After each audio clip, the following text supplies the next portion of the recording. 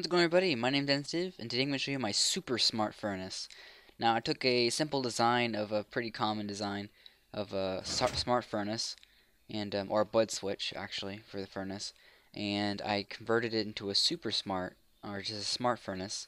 And this one's a little bit better than the most because this one uses a command block, and it's very compact for a smart furnace.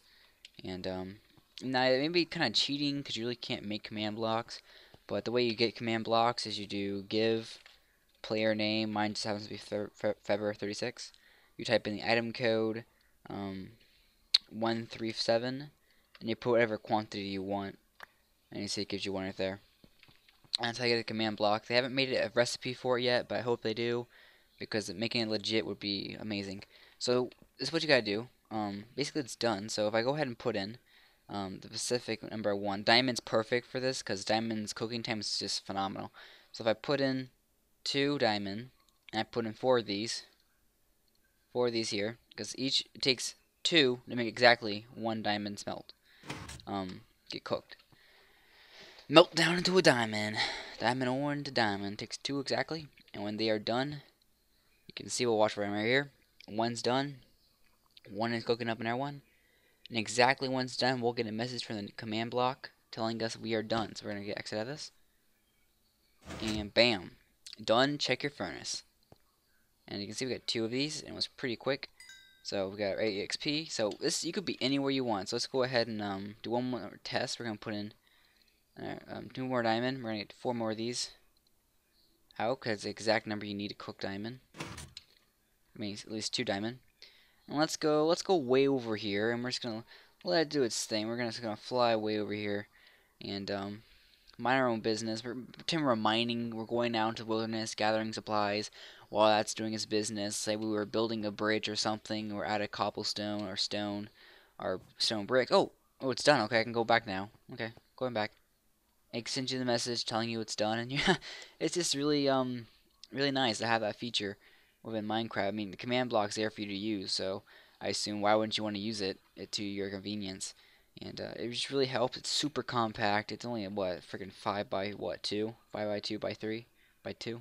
Not bad. And the way to build it's just so simple. If you haven't seen it already, I thought I had freaking I had a furnace out already. The way they build it's super simple. You put one down here, a furnace. Put a sticky piston here. Put a hole here. Torch. Redstone right here. It's gonna go out 3. And you're gonna get some more of this right here. Put a command block on top. Put a repeater right here. Right there.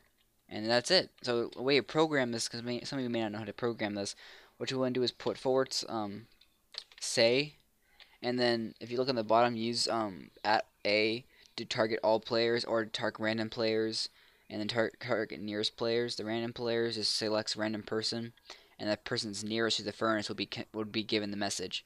We're gonna do all players, so you just do at A, and if you want to do a specific player, you just put the player name here. Like mine would be February 36, and it would send me that message. Any other player would be sent the message, but we're gonna do at A, which sends everybody the message, and we're gonna put